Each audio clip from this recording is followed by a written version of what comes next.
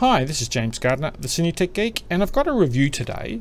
And as you can see, we've got robots behind us because we're going to be talking about automation for theatrical exhibition. And recently a friend of mine wanted to update a lot of his screens to a more modern automation device. He had a device which was going through a computer on a USB port, and he wanted to make it more universally being able to use by a web-based control device. There have been web-based control devices around previously, but they were quite expensive, and there has been a number of cheaper units that have come available, and recently this one has come available, and it is a very good value device because it has a web interface as well as just a socket-based interface. Now if we go down to the camera now, you'll see that I've got this KMTronic. This is the unit I'm talking about. It is basically got the 8 outputs here. Got lights to show when they're on and off. Now we have another unit here that we have been using in the past called the RLY8. It's very similar.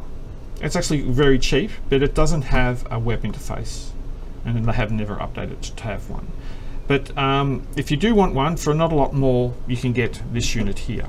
And this is quite new, so I was testing it for a friend of mine, and I was very pleased with this performance. And other things I really like about it is that all the inputs are detachable, so you can wire up your input and outputs on a table without having to do it in the rack, which is quite nice if you need to, which makes it a lot easier. And the normally open, normally closed, they're all together, so each one can represent an input or a control, like a light or going to flat scope sort of functionality.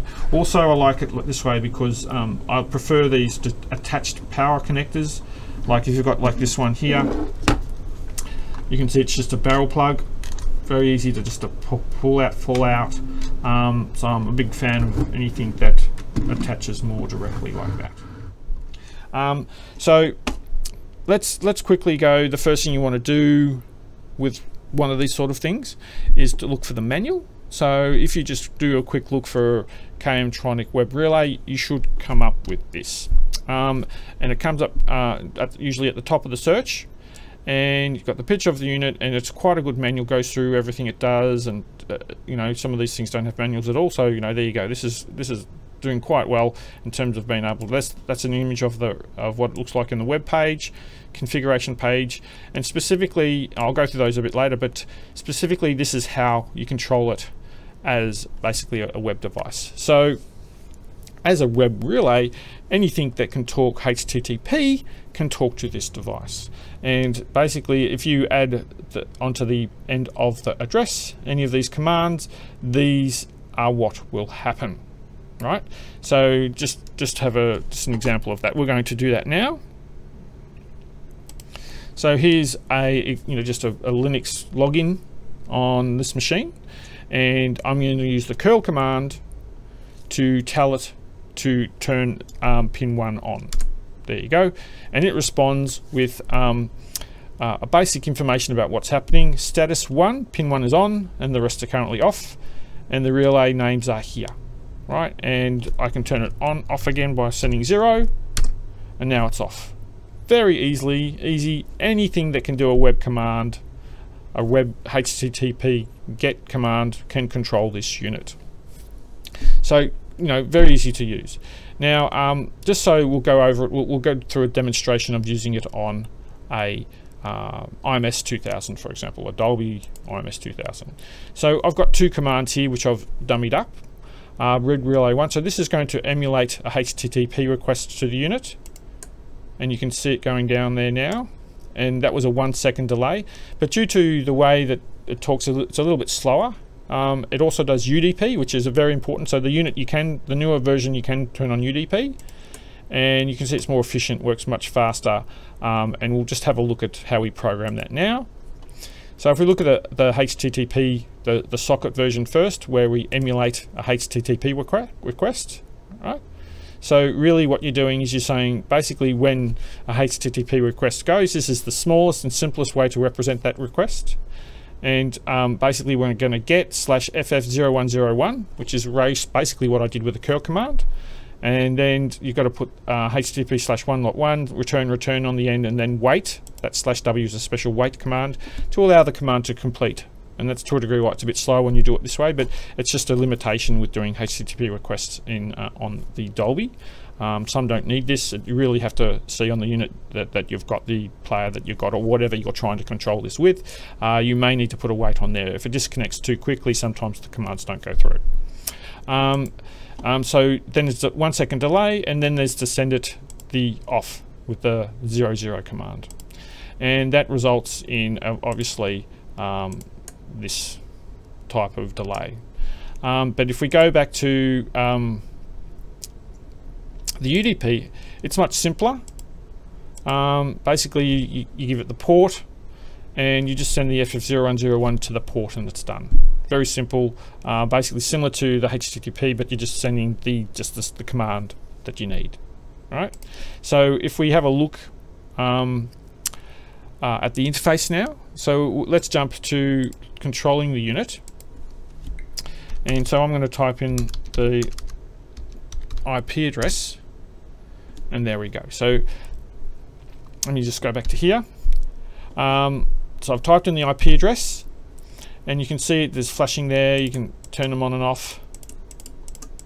You can see they're flashing. If I put the other camera on so you can see my finger pushing a button and how fast it is. It's very fast.